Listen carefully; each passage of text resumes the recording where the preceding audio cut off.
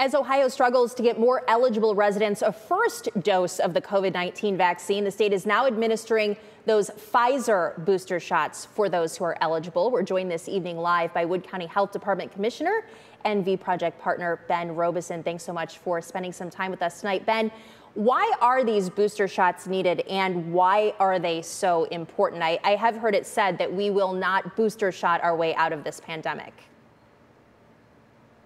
Well, the reason that booster shots are being recommended is that we're seeing a decrease in the level of protection that the vaccines are providing over time to mild and moderate disease. So in other words, this is going to help to increase the likelihood that a person, if they encounter COVID in the general population, will be able to fight it off. These boosters, as you noted, are for individuals who've completed the Pfizer vaccine at this point.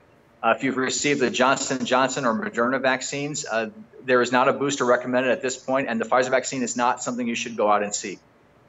So healthy people, young healthy people, are going to be coming up on their 6-month time limit, I guess, which is when it's suggested that you get the booster, but they are not currently eligible. Is that correct? Who is eligible, Ben?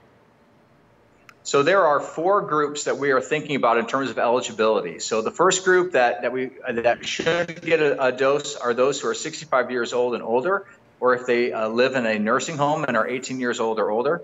The other group that really should get a dose are those who are 50 to 64 years of age, who have underlying health conditions.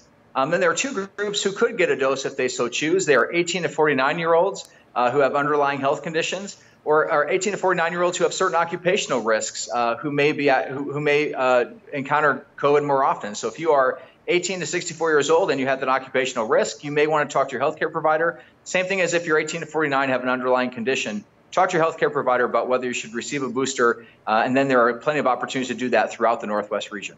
Wood County Health Commissioner Ben Robison talking to us right now about these booster shots that are now available in Wood County. Now, what if people don't want to go to the health department? They want to conveniently go to their local Kroger or CVS or something. Are most pharmacies providing the boosters right now? Yeah, any place that's offering the Pfizer dose can provide you the same dose, whether it's for a first dose, a second dose, or a booster dose. So any provider that we have is certainly able to provide this to you. The health department is going to be releasing our schedule later on this week on Friday for the whole month of October. And so we hope that if you haven't yet been able to schedule a booster or get your booster, that we'll be able to provide that to you as an option so that everyone who needs to receive a booster and is interested in doing so will have access to those vaccines.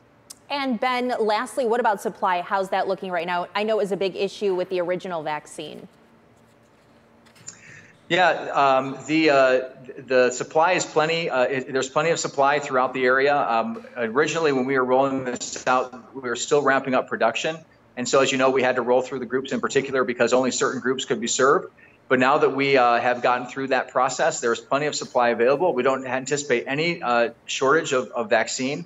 And so as long as the clinic has enough supply for that particular day and they're within their capacity, people can certainly be served. So if you find out that one of your locations doesn't have a vaccine that day, it's probably that they ran out of appointments. It's not that they ran out of vaccines. And we'll be sure to update everyone on when you guys release those dates and times. Thank you so much, Wood County Health Commissioner Ben Robison tonight, also V Project partner. We appreciate your time.